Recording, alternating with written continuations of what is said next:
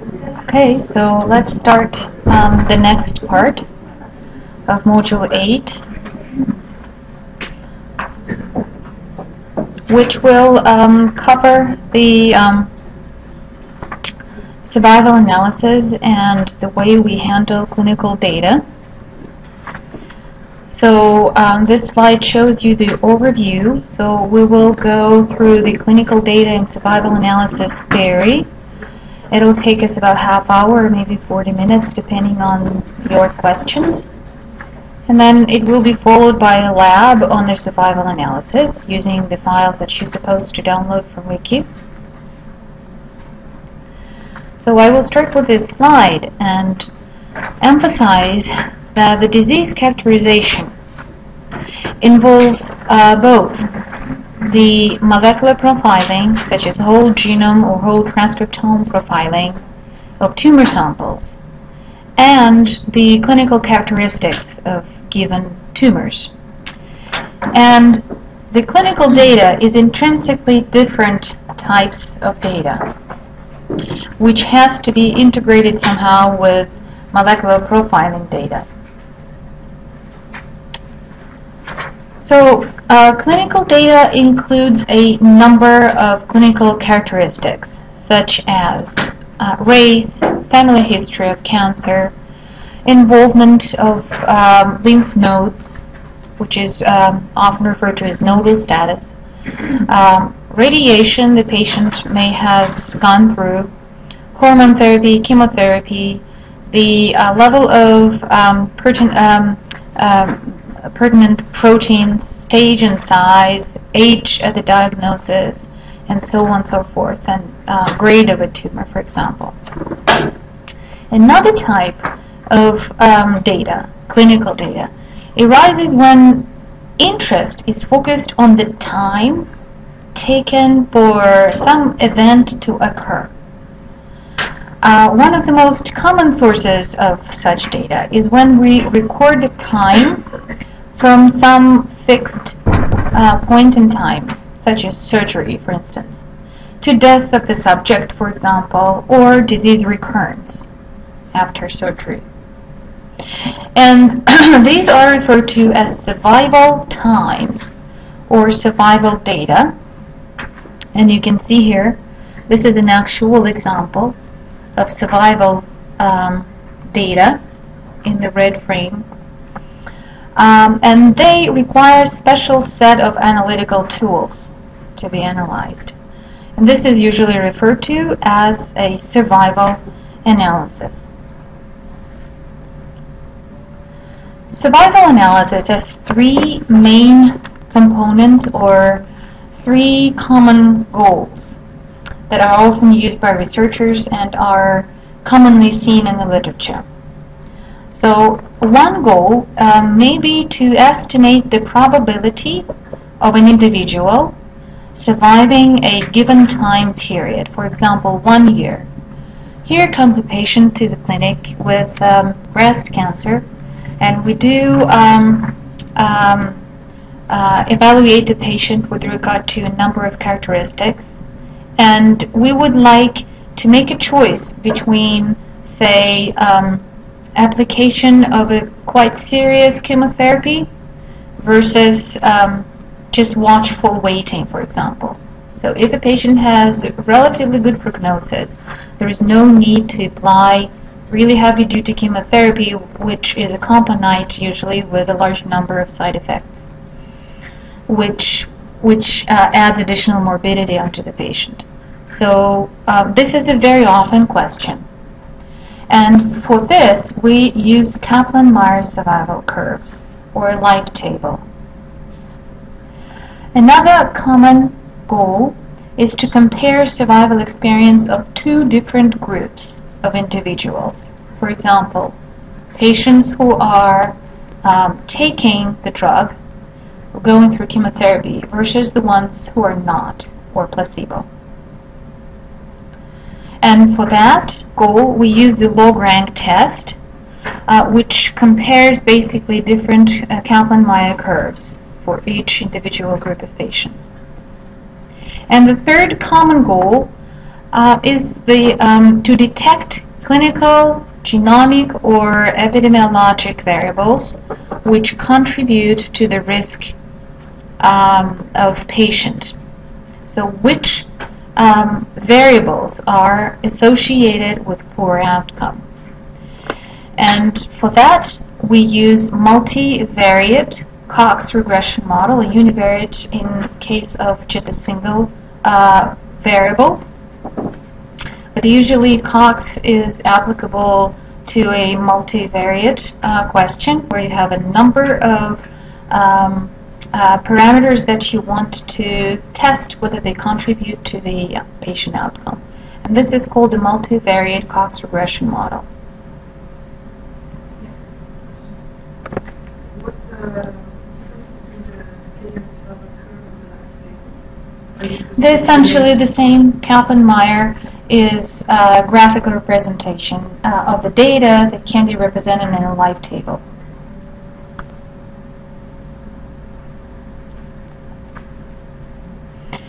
So in clinical studies, survival times are often defined as the form defined as from the fixed point to an end point. And there may be different kinds of events that may constitute, that can make up a survival times. So for instance, the starting point can be surgery, and the end point can be death or recurrence or relapse of the disease. Another combination is diagnosis as a starting point, and again, death, recurrence, or relapse as the end point. Another thing is the treatment that can be treated as a starting point, and again, the end point can be recurrence or relapse or death. There is one inherent feature of survival times that make them unique and unsuitable for any common statistical methods. And that is, we almost never observe the event of interest in all of the subjects under study. For example, in a study to compare the survival of patients having different types of surgery for breast cancer, although the patients have been followed up for some, 10 years, there will be many by the end of the study who will still be alive. So for these patients, we do not know whether they will die. We only know that they're still alive. Nor do we know that the survival time from surgery, right? Because the event of, in question, death or relapse, has not occurred. We only know that it should be longer than the period of the study. And so this is an incomplete observation, and we call such survival times censored, to indicate that the period of observation was cut off before the event of interest occurred. So these are censored observations. So now, again, this kind of data requires special analytical techniques, which I will describe now. Before I will do that, I will just elaborate a bit more on the censored observations so that it's clear what I'm talking about. So they arise whenever the dependent variable of interest represents the time to a terminal event and the duration of the study is limited in time. Now, another intrinsic feature is that incomplete observation. Censored observation is incomplete. The event of interest did not occur at the time of the analysis, or say the end of study. So what would be the examples of censored observations? For instance, the event of interest, death of the disease. So this is our endpoint. Now, censored observation will be still alive. Now, for instance, in social studies, survival of marriage is the event of interest. Censored observation is still married. And then, for instance, dropout time from school is another example of event of interest. Still in school would be What are you smiling? I don't know. Survival of man. I knew that would be yes. Well, big surprise, but still it happens, you know. Sometimes it does. So, and still in school would be our censored observation. So we still need to understand that there may be multiple types of censoring, and it depends on the time continuum. I will briefly touch upon that. So there is type 1 and type 2 censoring, and there is right and left censoring.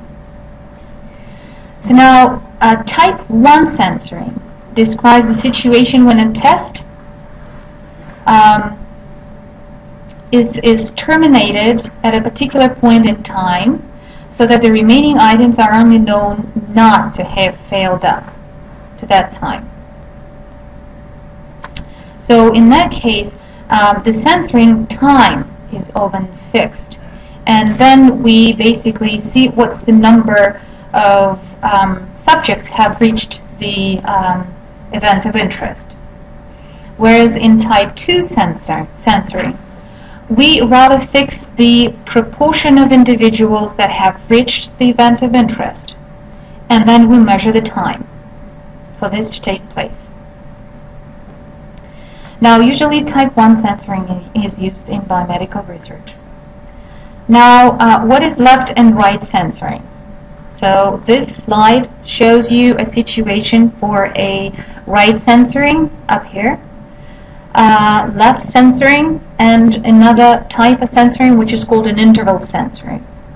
So here on the here we have individual patients lined up along the y-axis and time. So consider an experiment, for instance, when we start with n number of patients and terminate the experiment after a certain amount of time. In this experiment, the censoring always occurs on the right side, because we do not know when exactly on the right side, because we do not know whether the patients who are still alive when they will basically die of the disease. So when we're not certain about the event that is most likely will take place in the future. And this is the right censoring here. Okay? So now the left censoring is then, for example, we start with a number of patients and we follow up them for a number of months or years, and we may not always know when cancer actually started in that particular patient. So when did the disease actually occur in that patient? So, and in that case, we're dealing with the left censoring. And then the interval censoring pertains when we know that the event of interest has occurred within a period of time, but we do not know exactly when. So, for example, the patient under the study went, say, abroad for a year, and the disease relapsed sometime during his travel. So a patient gets back and sees his doctor, and it's obvious that the disease has come back, but now it is impossible to say exactly when. We just know the interval of time when the event occurred. So, and just to know that right censoring is the most common type of censoring in clinical research. So now, yes? So, I guess intuitively you would just think it would be the left censoring, because you never know when the cancer ever occurs in a patient. Yeah, and so that's why this is not usually used for a starting point. So as I said, for instance, the starting point would be, usually what we can do is we can use the date of admission to the hospital, for example, right? Usually it is a surgery or a certain treatment or putting a patient on some certain regimen as a starting point, because indeed it is very hard to say. unless the patient has a family history, and the family history resulted in a frequent, screening of a patient with regard to a certain parameter, and we know exactly when the patient got cancer. Okay, so yeah. Sorry, so further with that, so if you're doing something like that where you're setting it at, say, the time of diagnosis, so you might have, so in prostate cancer, you might have like a wide range of Gleason scores for those patients. So would you bin them for your study, perhaps, based on their Gleason score? Like, obviously, it might be difficult to compare someone with very high, in terms of treatments. It might be very different for someone with a very high Gleason score versus very low. So do you take that into account in that kind of study typically? Well, not a Gleason score though, but I can imagine that PSA level may be one of that. But, as you know, PSA is not a perfect predictor. And so there are some aggressive cancers with low PSA, and there are some, completely the opposite situations. When there is a really high level of PSA, but there is no evidence of any malignant disease in the patient. So, and Gleason score, no, I don't think that it may be used in any of this way. But you know what I mean, like in principle, that if you start choosing, like, it's kind of an artificial starting point, you know what I mean? Is there some need to accommodate for that, to correct that? No, I don't really, no, I don't really see the point of using Gleason score in this, no. So what I have showed you is the more frequent, more common starting and end point that people use. Because, basically Gleason score pertains to the phenotype of tumor cells, right? How aggressive they are, what's the motility index, what's the invasion index, and et cetera, right? So it doesn't, and yes, it's related to the stage, and basically relates to how far tumor progressed and how aggressive the tumor is, right? But at the same time, it's not used in this kind of things. So what I want to do with this slide is to explain to you how the survival time is used and how can we construct the Kaplan-Meier curves. So let's see how the patients proceed usually through the study. So here, the diagram on the left shows you the continuum, the time continuum, and patients in the study. So you see there is a 18 months in total. So the accrual of patients usually happens within first, say, 6 months, and then they would be followed up by for further 12 months. And so the total period of a follow-up would be somewhere from from 12 to 18 months. And so the most recently accrued patients, such as this one, the very bottom one, would be followed up with the shortest time. So now we see that by the end of the study, 4 patients died, and these are represented by filled circles, right? So here, 1, 2, 3, and 4. 2 dropped out of the study, and these are shown with asterisks. So this one is still alive, and it didn't reach the end of the study, so it dropped, as well as this one. It's still alive, but it dropped out of the study. So thus, we have 4 firm survival times, black filled circles, and 6 censored times. Now, what we usually do is that we ignore the starting point for each patient, and we can reorganize this graph and get the picture that you see on the right. and we can reorder it by survival time to understand further how the data is handled. So, now this explains to you. So these are dropped out patients, these are dead, and these are alive patients. So now, what is their survival probability for a given length of time? You can understand it from looking at this figure on the right. So the survival probability for a given length of time can be calculated considering time in intervals. And probability of survival month 2 is the probability of surviving month 1 multiplied by the probability of surviving month 2. And at each given interval of time, the probability of survival would be a proportion of patients who have reached the event. So the patients that dropped out obviously are censored. But those, I'm just confused, and the patients that reached the end of the study are also censored. Mm-hmm. They're not in some kind of probability analysis. Those two different types of patients would be equally weighted. Yes, so they're both censored observations, whether they dropped out Or they reached the end point of the study. Or whether they reached the time point of the study, the end point, but without reaching the event.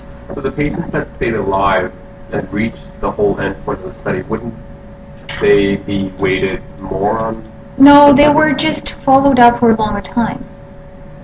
But they would still be incomplete observations, and they still handle as censored observations. So,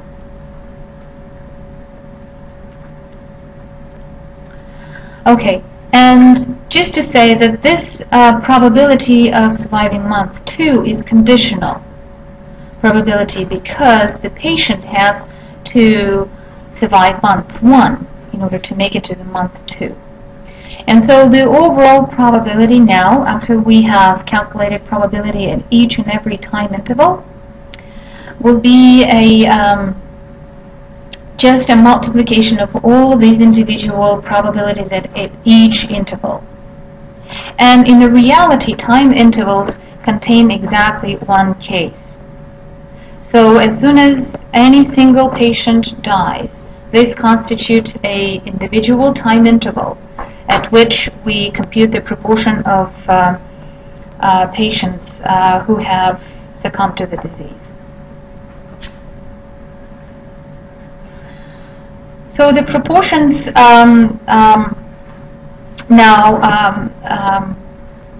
of these are calculated at each time interval, and the series of such calculations make up a so-called life table, which is then can be represented by a curve, which is called Kaplan-Meier curve.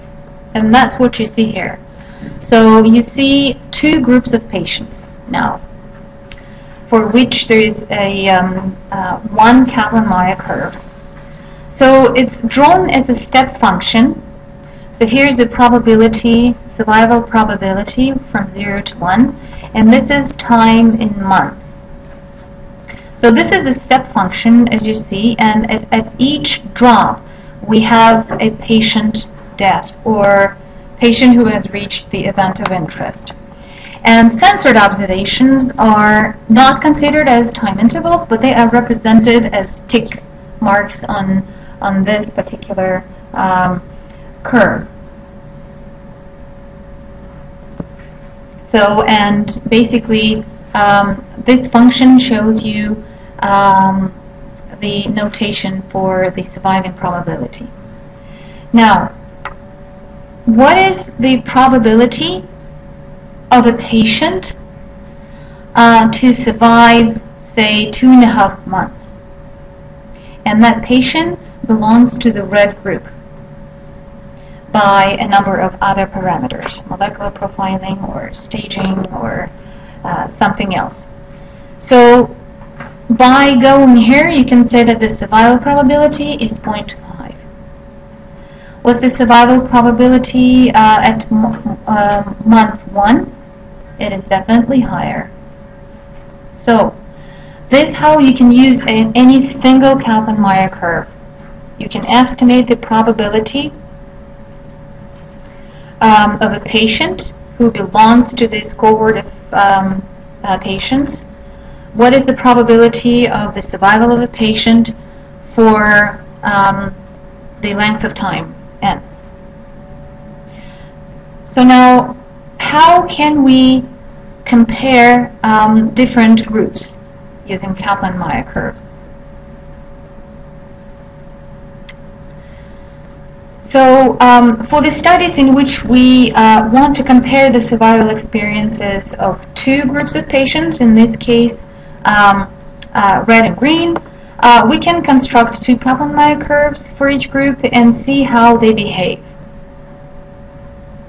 So in theory, we can simply calculate the proportions of survival subjects in each group at a given time point and compare them, right? So now what you can definitely say from these two curves is that the survival experience of treated patients are way better than untreated patients. Okay? So now, and that's just a visual evaluation of this. Now, can we derive some statistics that will tell us whether the survival experience between two groups is indeed significant? And for that, we use a log rank test for this purpose. It's a non-parametric method to test the null hypothesis that compared groups are samples from the same population with regard to the survival experience. So if the p-value is low, as with any hypothesis test, then we can say that the chance that these are equal survival experiences is quite low, so they are different.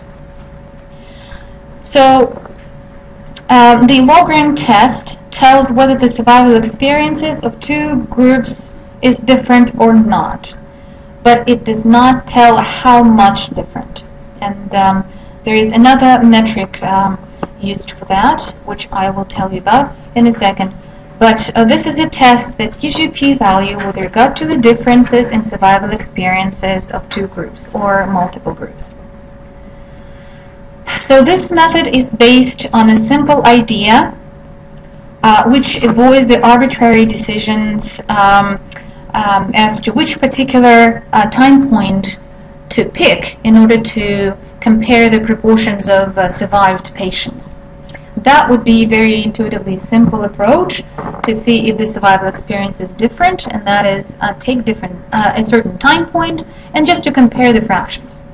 So, but we do not know what particular point in time to pick for that purpose. So if we do choose some time point, it would be very arbitrary. So the long rank test allows you to avoid that, the arbitrary decision on choosing the time point. So now the principle of the log rank test is to divide the survival time scale into intervals according to the distinct observed events in both subgroups here, ignoring censored observations. Then the proportions at each interval are calculated and compared in a similar way as in chi-square test. So the principle is to compare proportions at every time interval and summarize it somehow. So this slide shows you the notation for the chi-square test, and below for the log rank test. So here we have k time intervals, and similarly to the chi-square test, we have our observed proportions and expected proportions, and then we just subtract one from the others, sum it up, and then here we have a variance of observed minus expected. And then similarly to the chi-square statistics, we compare with the chi-square distribution with chi-1 degrees of freedom and get the p-value. So that's the statistical background of this test.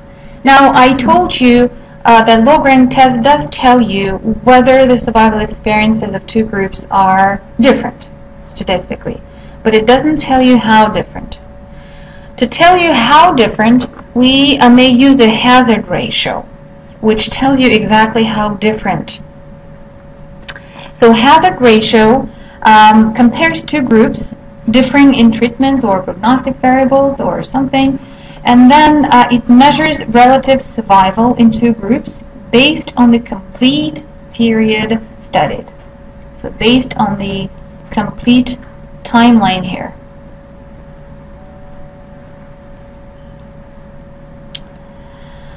So, so here's a notation for this one, and the R, basically, the hazard ratio, gives the relative event rates in the two groups. So for example, when R is equal to 0.43, then relative risk or hazard of poor outcome under the condition of group 1 is 43% of that of group 2. When R is, say, something like 2, then the rate of failure in group 1 is twice the rate in the group 2. So group 1 would be at a higher risk. It needs to be noted, though, that hazard ratio is computed for the entire period of study and may not be consistent throughout the time of intervals. And so Kaplan-Meier curves are essential in this regard to visually inspect the consistency of differences in survival experience along the curves. And so we may compute R for different time points and see how consistent that is with this. So now I will move on to the last method that I'm covering before we move on to the lab. So this is a way more complicated statistical method. I will briefly touch upon that. So it's called a Cox proportional hazard model, which is used to investigate the effect of several variables on survival experience. So let's read through that. It says that it's a multivariate proportional hazards regression model to model survival times again. It is also called a proportional hazards model because it estimates the ratio of the risks, hazard ratio or relative hazard. There are multiple predictor variables such as prognostic markers whose individual contribution to the outcome is being assessed in the presence of the others and the outcome variable. So the hazard function is closely related to the survival curve and represents the risk of dying in some time interval after a given time. So, so here's a formula for this. So we have x's as independent variables of interest, such as tumor stage, tumor volume, the expression value of our biomarker, or the level of estrogen or testosterone or something else we want to include in this model. So this would be x. Now, b are the regression coefficients that will be estimated by a model. So there is an assumption made under this model that the effect of variables is constant over time and additive in particular scale. Then similarly to the Kaplan-Meier, hazard function is a risk of dying after a given time, assuming survival thus far. So it's conditional similarly to the Kaplan-Meier. Then it's a cumulative function, and H0 is a cumulative baseline or underlying function. And then further, the probability that we are interested in, the probability of surviving to time t, can be expressed through the hazard function. So this is basically an exponential of the negative of the hazard function.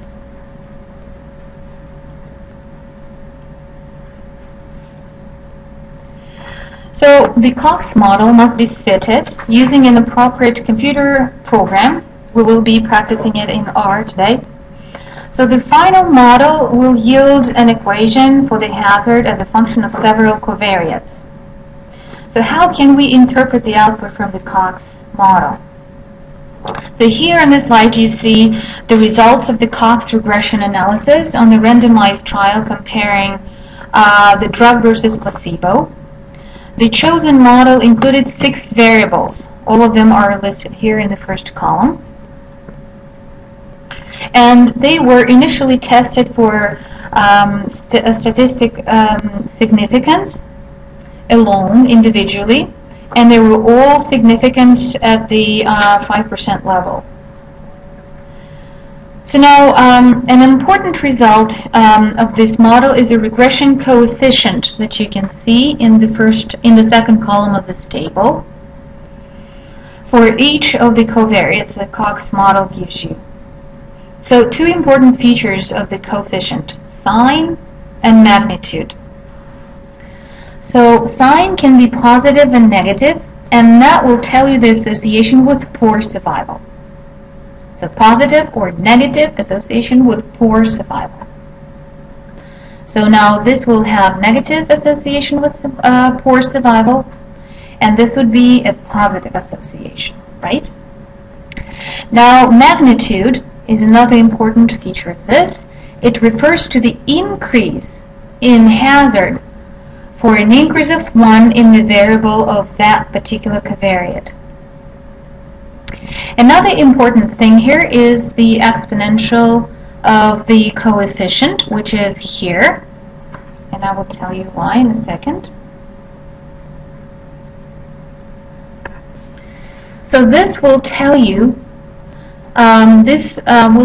that by increasing, say, the serum bilirubin by 1, you will get this much increase in the risk for that particular patient who has higher levels of serum bilirubin in terms of the survival. And for example, with regard to the therapy, which is a binary covariate, it's either you give a patient a therapy or you don't. So now if you don't give a patient a therapy, right, there will be an increase in risk of dying by 168%. So that's how we interpret that. So the hazard function is, again, the same, the step function, and we can express survival function through hazard function, as I showed you in that formula above.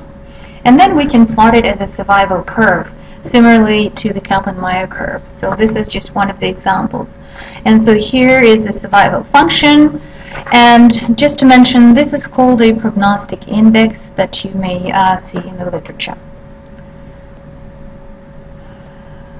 So now the power of the analysis, I have to stress, depends on the number of the terminal events, deaths, for example, or relapse of the disease. And sometimes it takes many years to follow up to compile the data that will give sufficient power. That's why studies normally use other endpoints instead of death, which are more frequent. So, for example, recurrence time. So, of course, increase the sample size is another way to achieve power.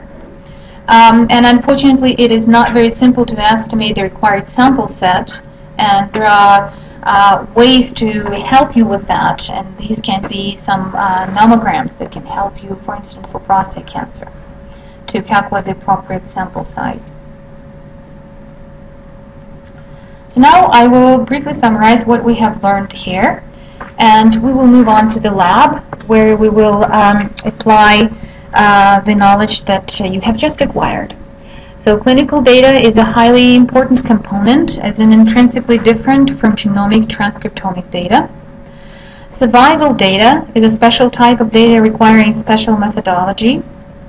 Main applications of survival analysis include estimation of survival probability of a patient for a given length of time under given circumstances. We use Kaplan-Meier survival curve for that. Comparison of survival experiences of groups of patients. For example, to ask the question whether the drug works or surgery is helpful. And for that purpose, we use the log-rank test.